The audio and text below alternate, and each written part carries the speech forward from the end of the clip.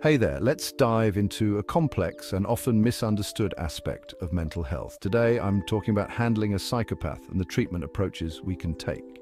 First, let's clarify what we're dealing with. Psychopathy is a personality disorder characterized by persistent antisocial behavior, impaired empathy, and often a tendency to engage in manipulative or harmful actions. Contrary to popular belief, not every psychopath is violent, but there's a significant risk due to their lack of remorse and empathy. One of the most challenging aspects of working with psychopaths is their manipulative nature. They often engage in intentional harm or deceit, which can be incredibly frustrating and even dangerous. As mental health professionals, it's crucial to maintain clear boundaries and consistent, structured environments.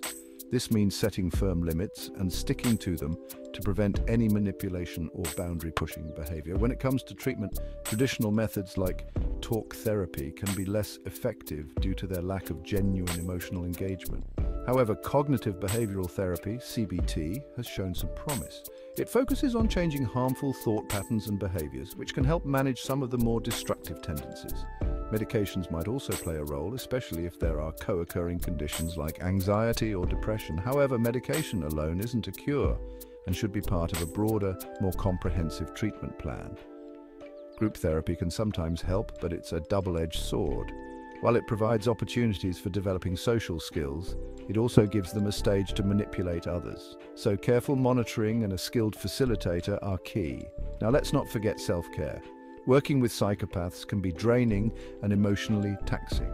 Regular supervision, peer support, and self-care routines are essential to maintain your own mental health and effectiveness.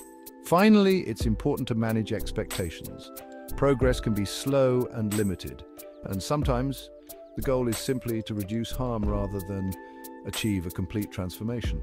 Stay patient, stay informed, and remember, your work makes a difference, even if it's not always visible.